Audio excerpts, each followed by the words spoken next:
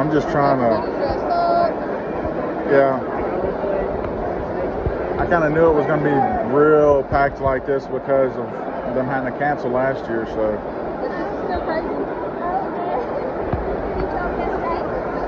Yeah, our costumes. We've got costumes. What's up, y'all? Half of mine already off. It's hot. Yeah, it's hot. We got Luigi over here. We had to stand in line forever, so. We were in line for like an hour. And that's pre-ball tickets. Yeah, so.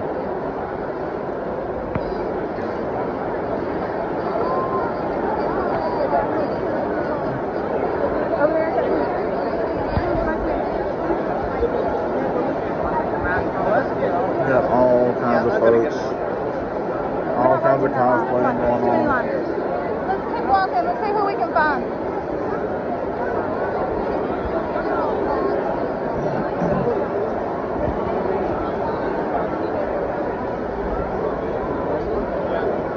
It's just tons and tons of people here.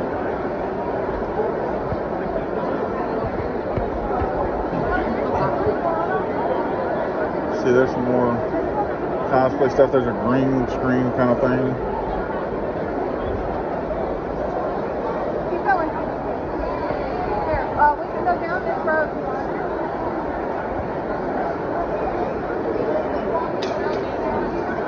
Alright, we gotta get back in the vehicle so we can get over there. Oh my goodness.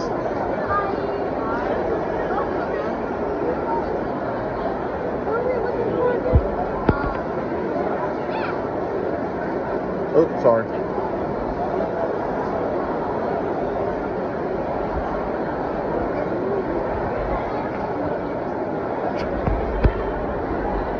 Just all kinds of stuff.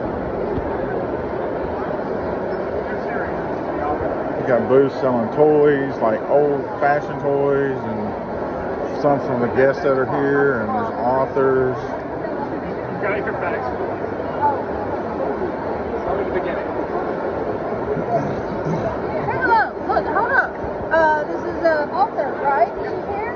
Okay, look. New book series, y'all. Y'all know how I am with books. Take a look. Author's here today. I'm going to have to check it out. See what's going on. Maybe a little over for you.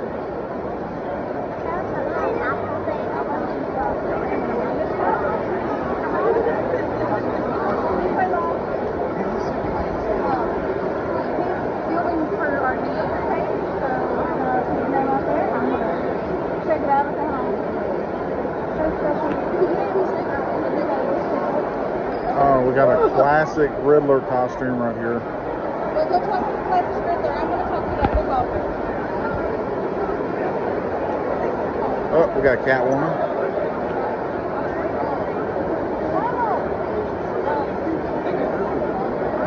Are you going to swim with us?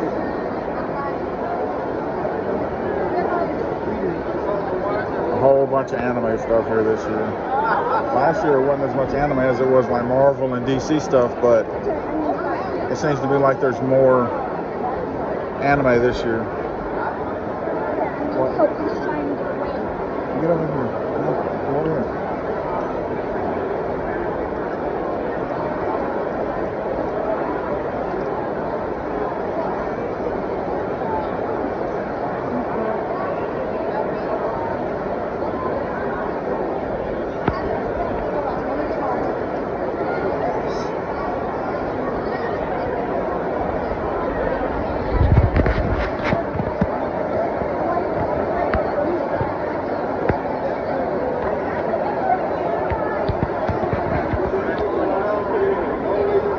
Looks like another author or maybe an artist over here.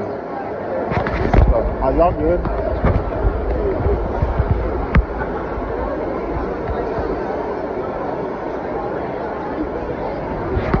We got Catwoman looking menacing. Yeah, like it.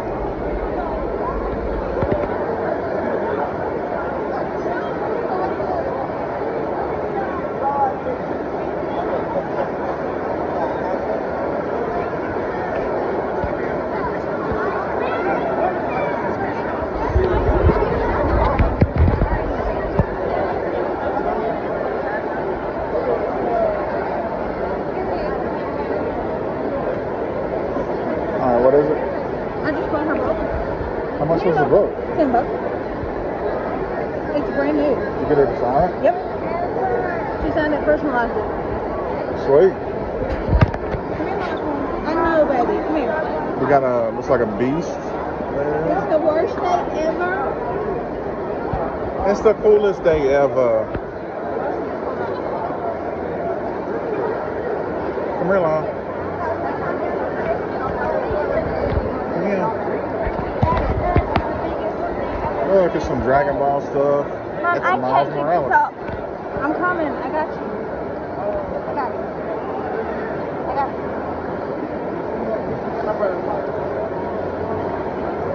I'm losing my pen. What? My pen. Lachlan! Lachlan!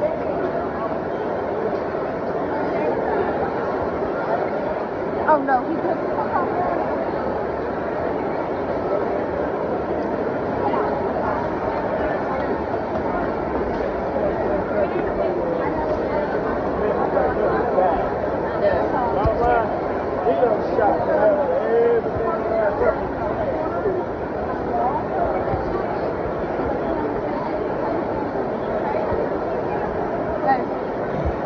I'm going to park it in the corner somewhere. Y'all can keep walking around. Okay. Walk this way. Got all kinds of stuff over here. I know, I saw it. I saw it. You did good. You was able to chase him down.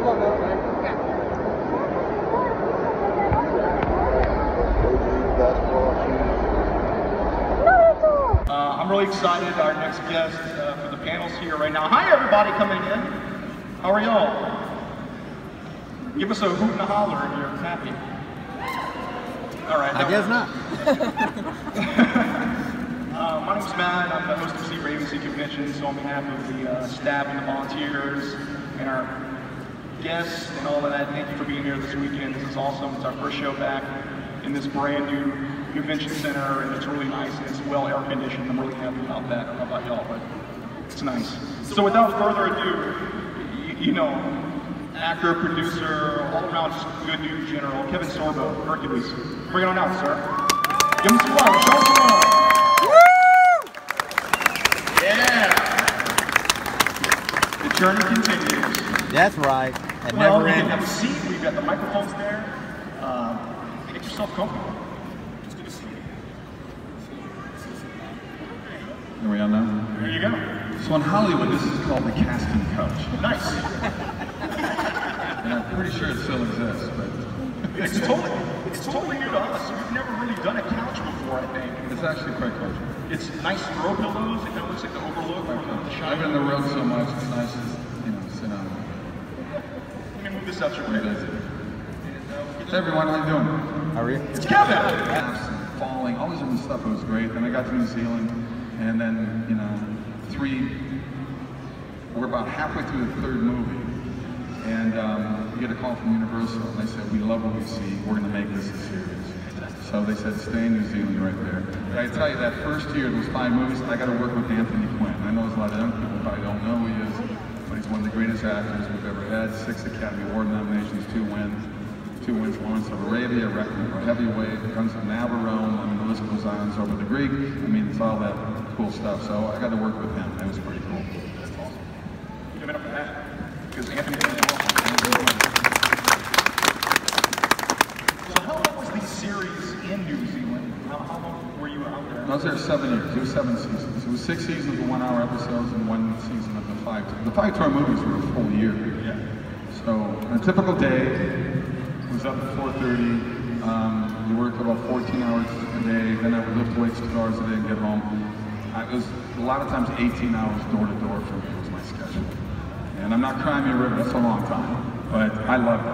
I mean, I think people could tell we had a lot of fun on that show. And Michael Hurst and I would just, the writers were very kind to us ad-lib and throwing some lines now and then. So some of the things you guys laughed at were things that Michael and I came up with on the day, just sitting there. Some things would just happen that would just be, we got to say this, Yeah, and it was just, but I mean, the writers, we knew early that that's a show you have to have people laugh with us, because otherwise it would have been too easy to laugh at us.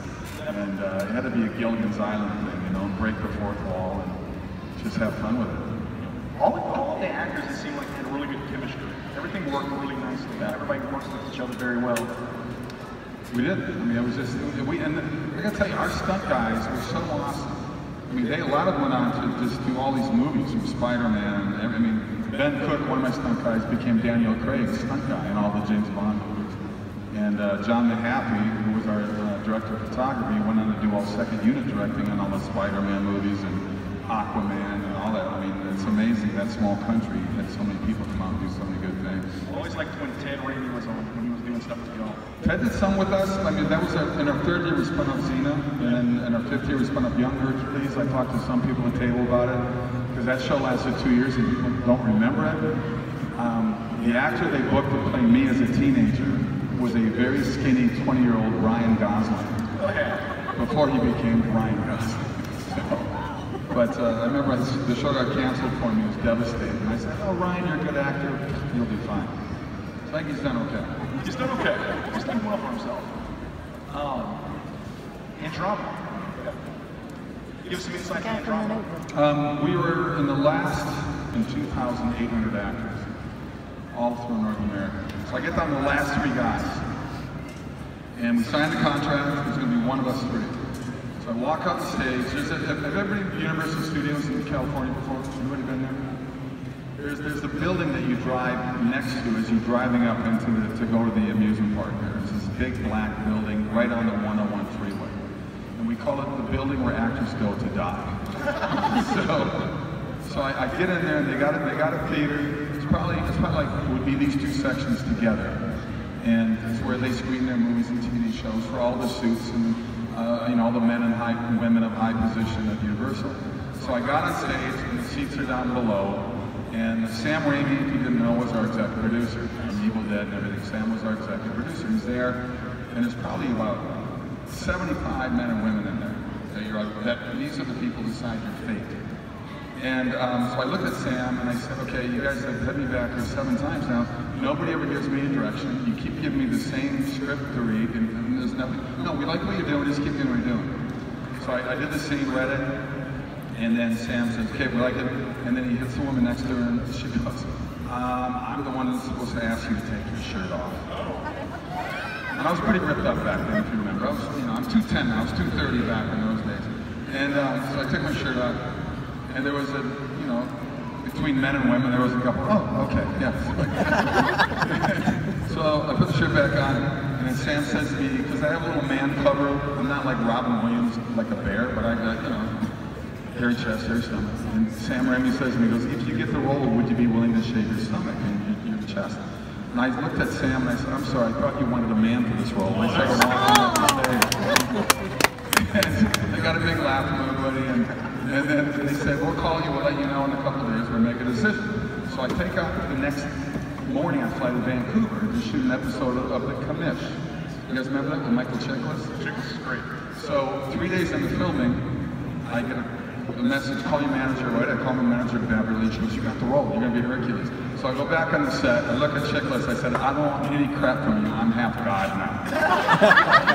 So I spent the next 2 months just beefing up a little bit more, but training with Douglas Wong. Douglas Wong is one of Bruce Lee's original students. This guy was amazing, and we did all kinds of, he developed this thing called the White Lotus Kung Fu style.